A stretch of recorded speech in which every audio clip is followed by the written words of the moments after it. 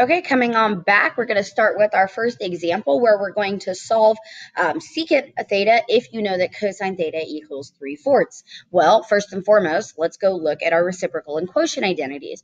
Of course, as a backup, I could always go to my right triangle theorems, Pythagorean's identity, and of course, SOHCAHTOA, and I'll talk about that in just a second. So I'm just going to go ahead and look at my reciprocal identities because I know this isn't the quotient identity, and I see that secant theta is actually equal to 1 divided by cosine of theta. Hey, that helps us. So if I know my reciprocal identity and I know this is cosine, I can literally plug that in.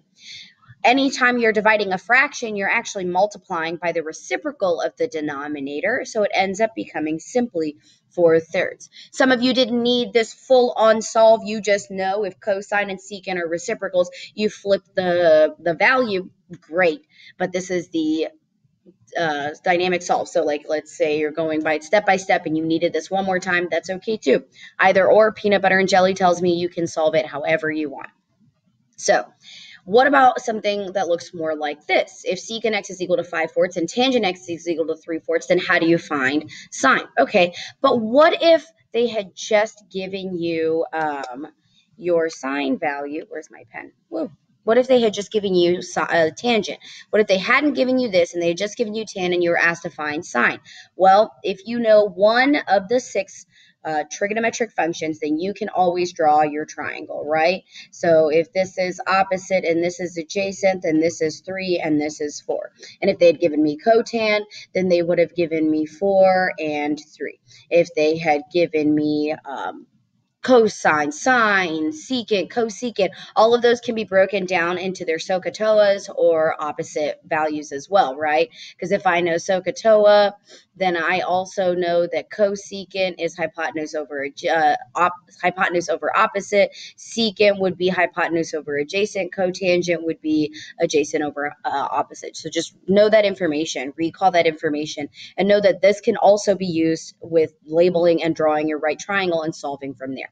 But in this case, I was given both, so I'm going to go ahead and use my identities to help me solve. So I know I've given secant and I know I'm given tangent. So those are 2 different types of identities, but I'm going to use them together. So if secant x is equal to 1 over cosine, there's my reciprocal, and tangent is my quotient identity.